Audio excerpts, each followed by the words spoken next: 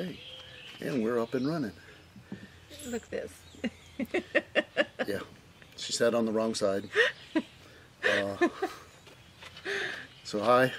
Yes, David. I'm left-handed. And I'm right-handed, drinking coffee.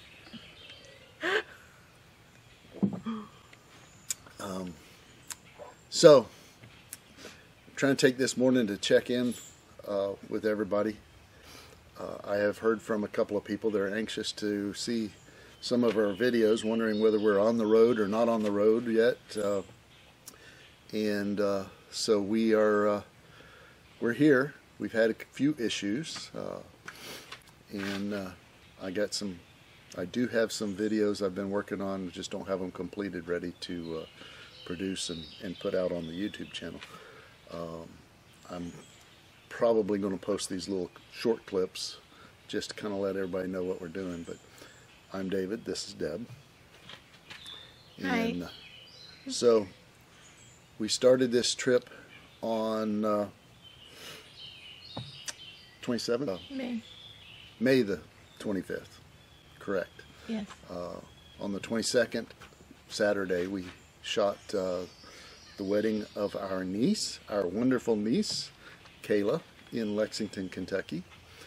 And then on Tuesday, we left Cheryl, Deb's sister's house with the travel trailer and traveled to a Waitsboro Corps of Engineers camp in Somerset, Kentucky. We stayed there for 2 nights, and then we traveled to Barren River Lakes State Parks, Kentucky State Park. Kentucky State Parks are wonderful.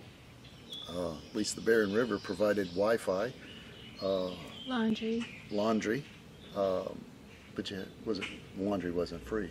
No, but we have laundry here at this camp, which is Raglan Bottoms on Center Hill Lake, and another COE camp.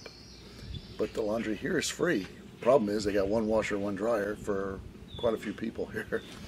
The other problem is with no Wi-Fi, no cell signal whatsoever, and so it's hard to get information in and out.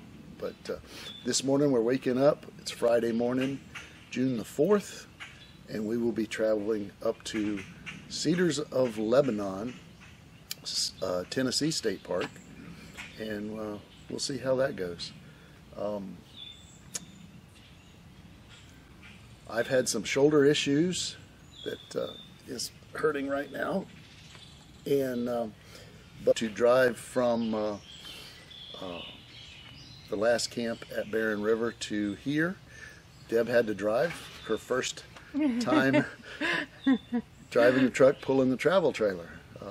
I've had her pulling trailers with cars on them and so forth, flatbeds, but this is the first time with the travel trailer. So she did 120 miles driving to get here, and did a great job. So we're going to let her drive. Today's trip's only 50 to 60 miles, so we're going to let her drive today and get another experience of driving under her belt.